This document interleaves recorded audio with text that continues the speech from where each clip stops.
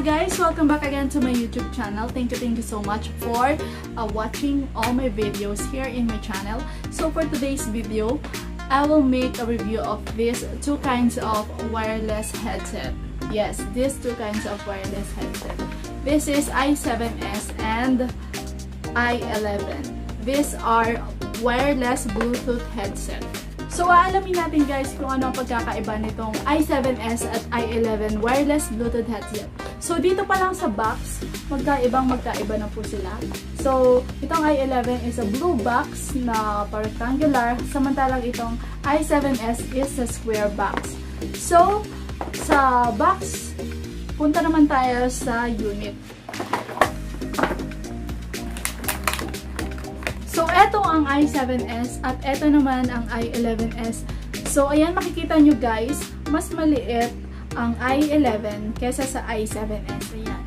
So, tingnan naman natin yung kanyang headset itself. So, eto.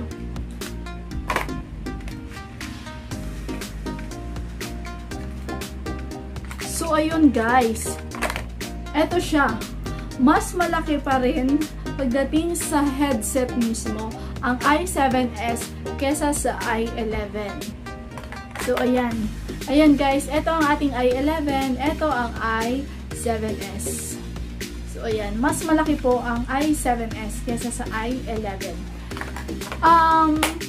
Based naman po sa quality ng kanyang tunog at sa pag-connect niya sa Bluetooth, same naman po silang dalawa, yung i7s at i11, same naman po sila kung paano sila mag-connect, kung paano sila tumunog, pareho namang maganda yung quality ng sounds nila.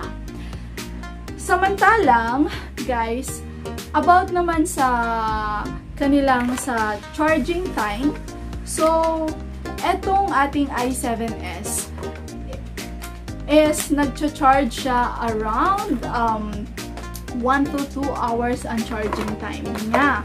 Pero po itong i11 natin na headset, walang naka-indicate sa kanyang box kung gaano siya katagal i-charge. So, ayan. Pero I think hindi naman ganun katagal mag-charge to. So, siguro same din siya sa i7s, around 1 to 2 hours din. May indication naman guys kapag siya na full na. So, pwede nyo naman tingnan. So, kapag nag-charge siya is nakapula. And kapag napuno na siya is nakakulay blue. So, pareho naman silang ganun ang style ng pag-charge. Red kapag siya ay habang nag-charge at blue kapag siya ay na full na. So, about naman sa tagal ng kanilang battery, yung tinatagal ng battery nila, kung gaano katagal ito malobat. So, for me, sa aking observation po, mas matagal malobat yung i11 kesa sa i7s. Kasi, yung i7s na try ko, madali lang po siyang malobat. Talagang madali lang po siyang malobat. And yung i11, mas matagal naman po, ng konti lang. Pero, so far, for me, mas maganda na gamitin yung i11s. At, about naman sa pricing, mas cheaper price po ang i7s kesa sa i11. So, yung i7s is, nabili ko siya ng worth 250 pesos. Yung i7s. Yung i11s naman is nabili ko siya ng 280 pesos. So, konting-konti lang naman po yung difference ng kanilang price. So, para sa akin, mas prefer ko pa rin yung i11. Kasi,